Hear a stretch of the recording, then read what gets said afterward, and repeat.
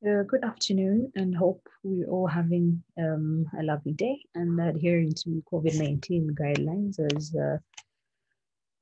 encouraged by the Republican president. Please remember to mask up and avoid crowded places. So, welcome to today's lecture, Mrs. Bande, to present it. We're looking at the basics of our computers. Okay, so we're unable to meet physically because of the challenges that we are currently having as a nation and the world at large. Okay, COVID has not spared anybody. Okay, and then also have been unable to have the Zoom meetings because of the fact that we've got different students coming from different backgrounds. Some people are unable to have bundles available. Okay, so they might actually meet classes. So in order to avoid that, we've actually instead improvised making of these particular videos to help our brothers and sisters. So let's get straight into uh, this particular topic. Okay, so we're going to look at the overview. Okay, the history and evolution of computers, the concepts of the input process output, characteristics of computers, the classification based on the type as well as size, and then application of our computers in different domain areas today. Okay, so before we go straight into looking at the history of computers and as well as its evolution, it's also important that we understand the definition of what a computer is. So we are saying that a computer is actually derived from the word compute, meaning to calculate. Okay, so to define it, we're saying it's simply an electronic device or rather machine that accepts data from the users, processes the data by performing calculations and operations on it, as well as generate the desired output results. Okay, so pardon the noise from the background. Recording videos is actually tough undertaking because of the environment, the different environmental factors. So nonetheless, we continue. Okay, so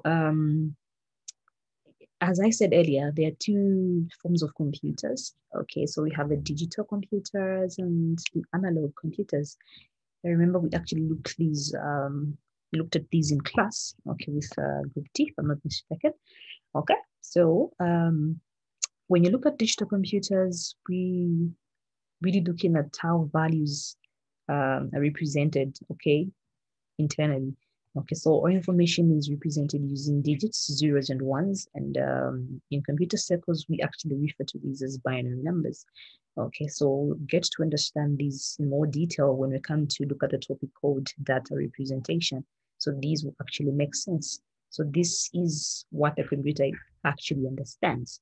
Okay, so we have analog computer, just one other kind of computer that represents data as variables across a continuous range of values. Okay.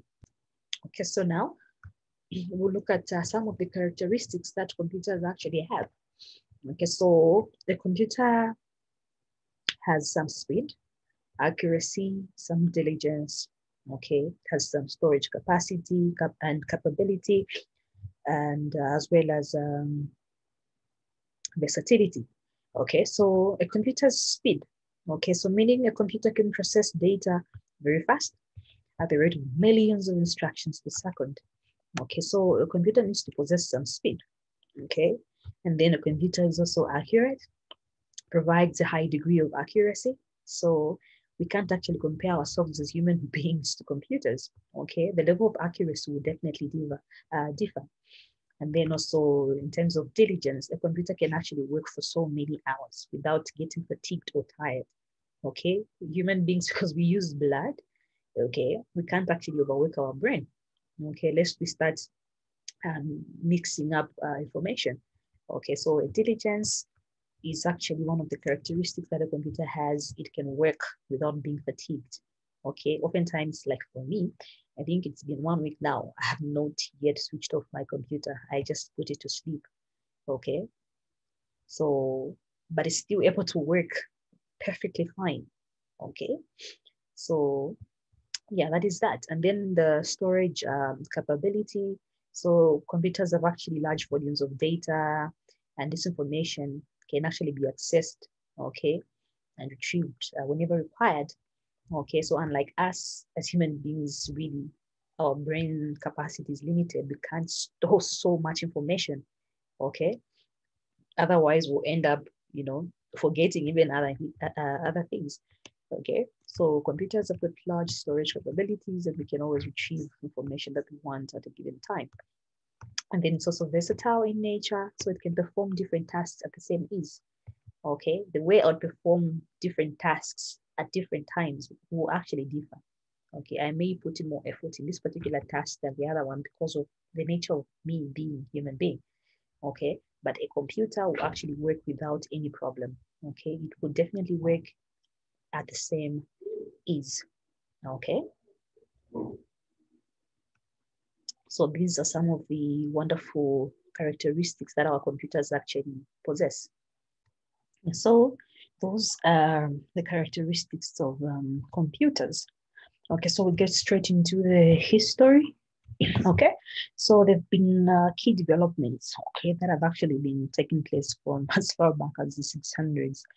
Okay, so we had the first invention called the calculating machine, abacus. Okay, so it was the first mechanical calculating device for counting of large numbers. Okay, and then there came the Napier's bones. Okay, a mechanical device built for the purpose of multiplication in 1617. Okay, so we see some invention there, from calculating large numbers to an addition of multiplication. Then there came the slide rule, okay, which was developed by an English mathematician, Edmond Ganter, in the 16th century. So using the slide rule, we see another invention where they were now able to do operations such as addition, subtraction, multiplication, as well as division. Okay, so from there, we also saw Pascal's addition and subtraction machine that was developed, okay, by an inventor called Blaise Pascal. And then we also saw Leibniz multiplication and dividing machine, the punched card system that was developed by Jacquard. And then we had Babbage's analytical engine, an Englishman. I don't know if I've actually pronounced that word correctly.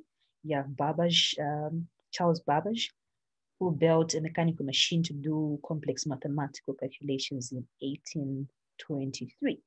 And then we had Hollerith punched card tabulating machine. And this was developed by Heyman Hollerith.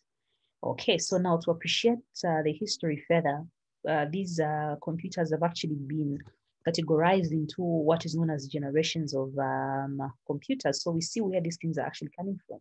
Okay, so now there's been a classification of these computers in two generations so that we see what happened from this particular generation to this particular generation, and how long it lasted. So the previous slides were trying to actually take us back time in memorial to see where these things actually started from. So the classifications will actually begin from the 1940s, okay? So up to today. So now the classifications of these generations are based on the technology, the computing characteristics such as speed, the number of instructions executed per second, the physical appearance, as well as their applications. So this is what we'll actually be able to look at in these generations of computers.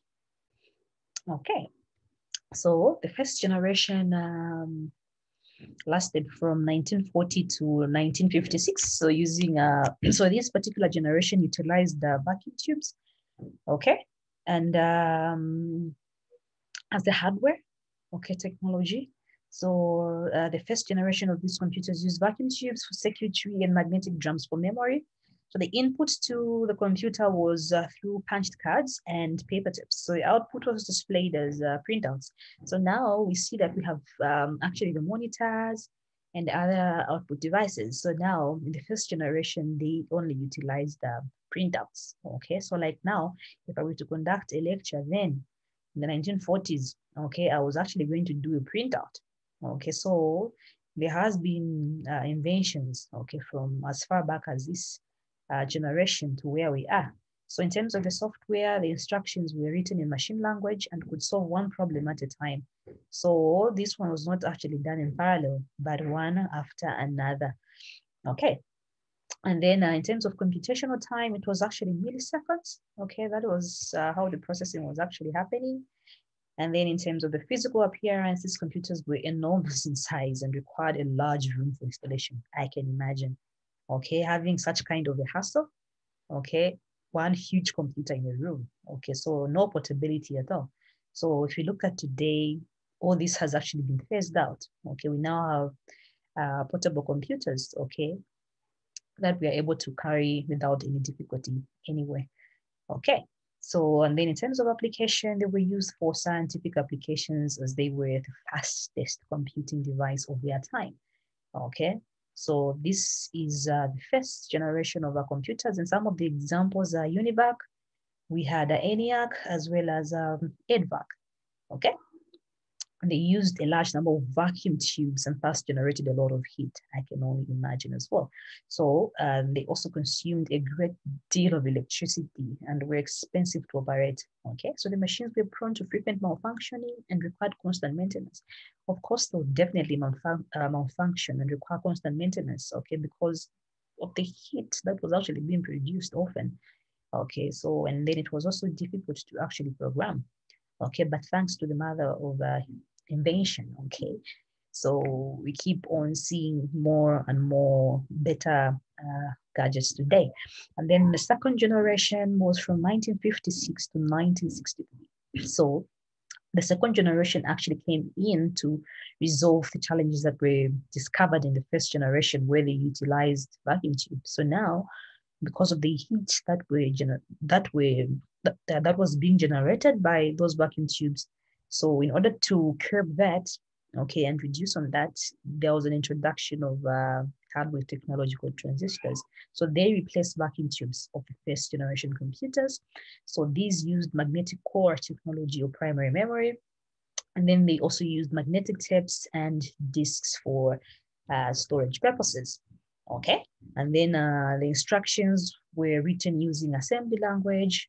Okay, and then in terms of the computational time, this utilized was actually done in microseconds. Okay, and so these, unlike vacuum tubes, were actually smaller in size. So we realized that with vacuum tubes, okay, because of their nature, these computers were actually big, okay, and would actually accommodate a room. So now with the introduction of transistors, we saw a reduction in size. Okay, so the size of the computers were drastically reduced. And examples of these are the PDP-8, we had the IBM 1401, then we also had the CDC 1604. So in order for us to actually understand this better, if you've seen in my lecture slides, I think I haven't added any form of pictures. So you could actually Google these examples here and just try to see how they looked in terms of appearance. I avoided images just to avoid having a lot of slides in my lecture. Okay, so you could actually Google this. You find them on the internet. There are plenty, so that you appreciate where we are coming from. Okay, so the third generation was from 1964, okay, the time Zambia got its independence, to 1971. Okay, so here we see again an enhancement from transistors, okay, to integrated circuits, okay. So the third generation of computers utilized integrated circuit chips. So the keyboard and monitor were also used to interact with the third generation of computers. So we see how we are actually revolving. And then there was also an introduction of operating systems here. Okay. So they also utilized the high-level languages that were extensively used to write programs. Okay. And then also instead of machine language and assembly language. Okay. So machine language was coming from the first generation, assembly language from the second generation. Then here we see an introduction of high-level languages. Okay. Um, and then in terms of the computational time, so here it was nanoseconds. Okay, and then in terms of the physical appearance of these computers, we're quite small compared to the second and first generation. So we see, okay, that over time size has also been reducing, okay? And then examples are IBM 370, PDP 11. So you could also take some time, just try to check them out on the internet and other resources. And then the fourth generation, okay? So fourth and fifth generation are actually where we are, okay? This is our present generation. Fourth and fifth is where we are, okay? So in the fourth generation, we have now microprocessors, okay? So the hardware here is actually large scale integrated and very large scale integrated technology. Okay, so we have thousands of transistors being integrated on small silicon chips using the large scale integrated technology. Okay, so this area is marked by the development of microprocessors. Okay, so this is where we are today. And then they also utilize semiconductor memory that replaced the earlier magnetic core memory, resulting in random access to memory. Okay, so the devices such as magnetic disks became smaller in physical size and larger as well in capacity. Okay, so the linking of computers is another key development of this particular era. Okay, and then in terms of software, we had the famous MS-DOS, okay, which is basically the command line. Okay, so command line is where you simply interact with the computer using commands. Okay, so the famous black terminal. Okay, and then also MS Windows. Okay, so you could actually, in fact, even today, okay, these computers actually have the capability of both the graphical user interface, okay, as well as the DOS. Okay, so, but because our invention is actually about making user experience good, okay, so MS Windows actually comes in handy, okay, because it supports the graphical user interface, okay, which allows users to interact with the computers via different components, such as the menus as well as icons. So in short, we are able to see what we want, okay? So unlike MS-DOS, you can only operate a computer if you understand the commands. Okay, so this feature is also available in Linux operating systems. You can use the terminal or the Windows side. So in order for you to achieve the terminal aspect, you need to know some you need to know how to do that. Okay, you need to know how to write commands. Okay, in Linux, the commands that you need to understand, Linux commands, Windows commands, and so on. Okay, so now we have high-level programming languages that are used for writing programs of writing programs, Java, and so on. Okay, and then apart from that, in terms of the computational time for the fourth generation, it's now at picoseconds. Okay, so in terms of the physical appearance, they are smaller than the computers of the previous generations. Okay, we all know that. Okay, so portability has been enhanced. And then in terms of application, they are widely available for commercial purposes and other personal purposes. Okay. And then examples are, of course, the Intel 404 chip that was the first microprocessor. The components of the computers like the central processing unit and memory were located on a single chip. And then in 1981, IBM introduced the first computer for home use that was called the Macintosh. Okay, yeah, so we're coming from the Macintosh era. Though some of us were not yet born then. Okay, but those that were there would actually attest to this fact. Okay, and then the fifth and present also generation. So fourth and fifth are present. Okay, so the fifth is present and next. Okay, where we are utilizing artificial intelligence. Okay, so if you Google today, you will find that there's so much that is going on in the artificial intelligence world. Okay, so this is where we are, and this is the future. Okay, so the goal of the fifth generation computing is to develop computers that are capable of learning and self-organization. Today, we are also hearing of machine learning, a component of artificial intelligence. Okay, so this is the future. Okay, so the fifth generation computers use super large scale integrated chips that are able to store millions of components on a single chip. Okay, so these computers have large memory requirements.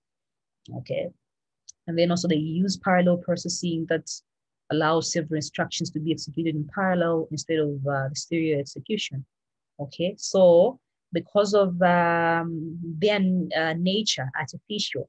Okay, so mainly they try to simulate the human way of thinking as well as reasoning. Okay, so at the end of the day, the goal is to mimic how a human brain actually works, and at the same time, how it reasons. Okay, and then now simulate that into a machine. Okay, so this is basically where we are and where we are going. Okay, so there are different aspects of artificial intelligence. We have expert systems. Okay, so we have systems. Expert systems are basically systems that mimic a real life expert, such as a doctor. Okay, you could have a system specifically working like a doctor. Okay, or an accounts system. Okay, so it's about specifics. Okay, and then we have natural language processing, we have speech recognition, we have voice recognition, robotics, and many others. Okay, so we actually have a robotics course right here at our institution. Those that are in computer engineering actually do this. Okay, and I'm sure they are appreciating more of artificial intelligence in this particular regard. Okay, so this is where we are and where we are going. Okay, so now away from that, these computers are actually classified further into 4 categories based on their size and type. Okay, so when we talk about computers, it's not just a laptop or a phone, no. There are several classifications and they all fall under a computer, but then depending on the size and type, you will actually be able to know where they belong. So firstly, we have the computers, we have the mini computers, we have the mainframe computers, and then we also have the super computers. So the classification here is according to the smallest up to the largest. So micro is the smallest, mini second smallest, mainframe third smallest, and then we have supercomputers that are larger and faster than the rest of these computers. So if you have a laptop, if you have a tablet, if you have a phone, okay, or any other handheld device, so those are actually falling on the category of micro computers, okay, because of their small, because of their size, nature, okay. So the microcomputers are small, they're low cost, and then they're single user as well as digital computer. Okay, so they consist of the CPU, input unit, output unit, storage, as well as software. Okay, so single user because only one person can actually use it. So like now, I'm the only one using my laptop, so it is single user. All that I need is actually residing on my machine. No other person can actually use it. Okay. Yes, so this is a single user. So microcomputers are single user, and then they're also low cost. Okay, so, and then at the same time, they're also portable. Okay, because we can actually carry them in our bags, we can actually carry them in our pockets, and so on. Okay, and then we have also desktop computers that are falling under this category. Yeah, notebooks, laptops, tablets, and among others. Okay, so these here are falling under the category of microcomputers. And then we have the mini computers. These are second smallest. Okay, so they are mini computers that are basically also digital computers and generally used in multi-user systems. So unlike the microcomputers that have a single use, with these ones, you can actually have a minimum of 4 to a max of 200 users simultaneously. Okay, and they also have a higher processing speed and a high storage capacity than the microcomputers. Okay, so the users can actually access the mini computers through their PCs or the terminals. Okay, so they are mainly used for real-time applications in industries, research centers, and so on. Okay, and an example is the PDP-11 and the IBM 8000 series. Okay, so these are some of the widely used mini computers. And then we have the mainframe that are also multi-user, multi-programming, and high-performance computers. So they operate at a very high speed and have very large storage capacity and can handle the workload of many users. Okay, and then they're also centralized in nature. So you could think of a mainframe used mainly in banks, okay, or places where you want users to access the same information at the same time simultaneously. Okay, so the users access the mainframe computer via a terminal that is often called a dumb terminal and also an intelligent terminal or a PC. So a dumb terminal cannot store data or do processing of its own. It has the input and output device only. Okay, so all you do is connect these dumb terminals to the main mainframe. Okay, so the main mainframe acts like a server. Okay, and everyone else connected there can actually access it. But then whatever they do on their dumb terminals, okay, cannot be stored there, but then it's being stored on the mainframe. That is the concept there. Okay, and then we have an intelligent terminal that has the input and output device as well and can do processing, but cannot store data of its own. Okay, so the DAM and the intelligent terminals use the processing power and the storage facility of the mainframe computer. Okay, so like I said earlier, they're used in organizations mostly like banks, okay, and other companies where people require frequent access to the same data. Okay, so some of the examples are CDC 6600 and IBM ES 1000 series. So you could also look them up on the internet and see just how they look. Okay. And then we have famous supercomputers. Okay, so these are the fastest and the most expensive machines. Okay. And also they have high processing speed compared to other computers. The speed of the supercomputer is generally measured in flops, floating point operations per second. Okay, so some of the fastest supercomputers can actually perform trillions of calculations per second. And then supercomputers are built by interconnecting thousands of processes that can work in parallel. So the reason why they are fast is just basically the fact that they have thousands of processes interconnected. Okay, and they work in parallel. And that is why they are able to achieve the characteristic of speed. Okay, and we are referring to it as being the fastest. Okay, and then they are used in highly intensive tasks such as calculations. Okay, such as the weather forecasting. I don't know if we use this in some. Okay, and then climate research, global warming, molecular research, biological research. We now have COVID-19. Okay, there's a lot of research going on in our developed countries, even in our country here. Okay, but then I'm sure our developed countries in the Harvards there, they actually utilize this. Okay, so they're able to discover new vaccines. Okay, through research.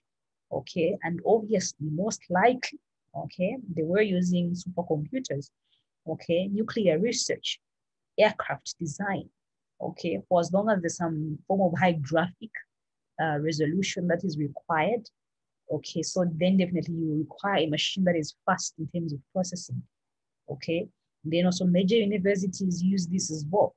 Okay, universities that actually do a lot of research utilize this. Military agencies, okay, scientific research laboratories do this. Okay, they actually utilize that. And then some of the examples are IBM Roadrunner, we have IBM Blue Gene, and then we also have Intel ASCI Red. Okay, so these are some of the examples. Again, I'll emphasize. You can look them up on the internet and just get to see how they look. Okay, and then also away from the classifications. Okay, so all those types of computers that we've looked at, from the micro, from the mini, from the mainframe to the supercomputers, they all consist of 4 parts. Okay, regardless of whether it's a supercomputer, whether it's a mainframe, they have these 4 main parts, and that is the hardware, that's the software, the data, and the users. Okay, so we've already defined what hardware is. Okay, so hardware in simple terms, rather, it's just something that you can see and touch, okay, or the physical components of the computer. Okay, those are hardware. Okay, such as the keyboard, okay, the mouse, okay, the motherboard, and so on. Okay, then we have the software. It's basically, in simple terms, something that you cannot touch, but you are able to see. Okay, and then we have data. So data, again, in a layman's, it's raw facts. Okay, something at a particular time that does not make sense. You can't make any conclusive judgment from it. Okay, you can't draw any conclusion from it. Okay, any meaningful conclusion rather. Okay, not until it undergoes some processing and be able to produce what is known as information. Okay, so on the other hand, information is processed data. Okay, that has an additional meaning to it. Okay, and is of significance. Okay, and then we have the users. Okay, so users play a cardinal role here. Without users, they can't be computers in the first place. Okay, so users could be you and I, okay, the front-end users. You could also have back-end users. So those are the people that write programs for these computers. Okay, so back-end users and front-end users. So front-end users are you and I that interact with the computers daily, okay, without having to bother about what is happening in the background. Okay. Yeah, so I have already explained hardware, okay, then software, or in a more professional way, we're saying it's a set of instructions that tells the computer about the tasks to be performed. Okay, what tasks should be performed, and how these tasks are to be performed. Okay, so, and then also have a program, which is a set of instructions written in a language understood by the computer to perform a specific task. Okay, and then a set of programs and documents are collectively called software. Okay, so we'll understand this further in the coming lectures. Okay, so data, like I said earlier, it's just raw facts, which by themselves have no much significance. Okay, and then users are people who write computer programs or interact with the computer. Again, I already explained on these two aspects. Okay, and then of particular importance again, since we know what a computer is, we know what a computer is composed of, we also need to appreciate how the interaction happens. Okay, what goes on in the interaction with the computer. So we have the input, process, output concept. Okay, which is basically a concept of generating output information from input data. Okay, so the input, process, output concept is a concept of generating output information from the input data. Okay, so once the input, okay, the computer accepts input data from the user via an input device like a keyboard. Okay, and then once that is done, okay, that data that has been captured is actually processed. Okay, so the processing aspect comes in. So the computer processes the input data. Okay, and then afterwards, there's an output. Okay, we want to see the desired result after processing. So the output is the result generated after the processing of data. Okay, and then storage, of course. So the input data, instruction, and output are stored permanently in the secondary storage devices. Okay, so we'll look at the storage devices when they come to memory. Okay, so like disks or tapes. So the stored data can be retrieved later whenever needed. But then, of course, during the processing stage, there's also some form of storage that happens. Okay, and then data during the intermediate process stages of processing is actually stored in what we call the registers. Okay, so those are temporal forms of storage. Okay, that's available, and then there are different types of registers depending on a particular task at hand. Okay, so again, we appreciate registers when we come to our lecture 2 as we move on to the hardware component. Okay, so this is the input, process, output, storage. So again, this is basically what happens. Whenever you get a computer, this is what happens. There's an input aspect from you, the user. Then there's a processing aspect by the computer. And then it gives us an output depending on the results that have actually been processed. And then there's some storage. We could actually store what has been output for us permanently for later use and so on. Okay. And then, of course, lastly, we need to appreciate the fact that these computers are used everywhere. In fact, okay, today's generation, everything is revolving around technology. In fact, everything is technology. The future is technology. Okay, so we are currently in the COVID era. Our lives are being made, or rather they are being enhanced further because of technology. Okay, right now I'm doing this video because of technology. Okay, because of the barrier of COVID-19, this invention is there to make life easy. I don't have to be in class physically to teach you, no, but I can actually do remote teaching. I could use Zoom and other applications, okay, or I could record a video and send it to you, okay?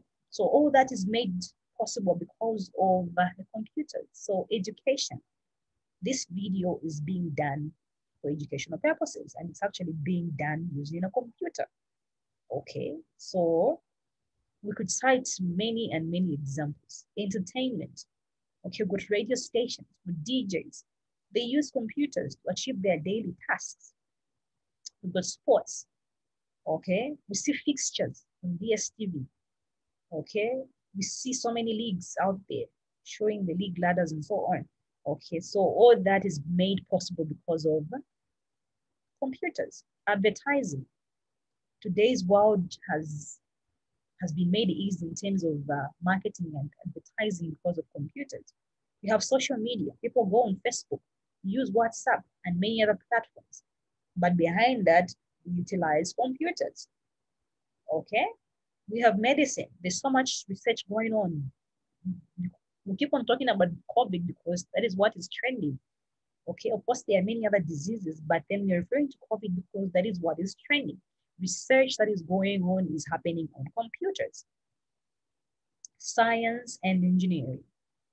Okay, engineering drawings are done using computers. Government. We have e-governance today. Government workers can use their computers to access internet facilities and many other facilities within the institution or with the help of computers. Home.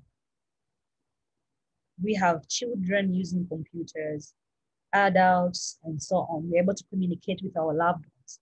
We're able to communicate with our loved ones from far places in the United States and so on. That has been made possible because of the computers, okay, and many other technologies within that. Okay, so computers should be appreciated. And then also we're looking at the fact that, you know, there has been so much invention, okay, because of the fact that we appreciate how they work, okay, there has been a lot of development going on to further improve on user experience, okay. So 10 years from now, we are going to be talking about relatively small gadgets that are going to be even more portable and more powerful, okay, all because our lives today are actually revolving around technology. So this has been lecture 1, and I hope to see you in lecture 2 as we look at computer hardware and the like. So this has been Mrs. Danda, and in case of any questions, you could actually jot them down, take note of them. Then if we have an opportunity of meeting in class physically, you could bring them down, or I'll be able to communicate with your class rep and be able to see which platform we could use in order to accommodate the questions that needs attention. So remember to mask up and please stay safe. COVID is real.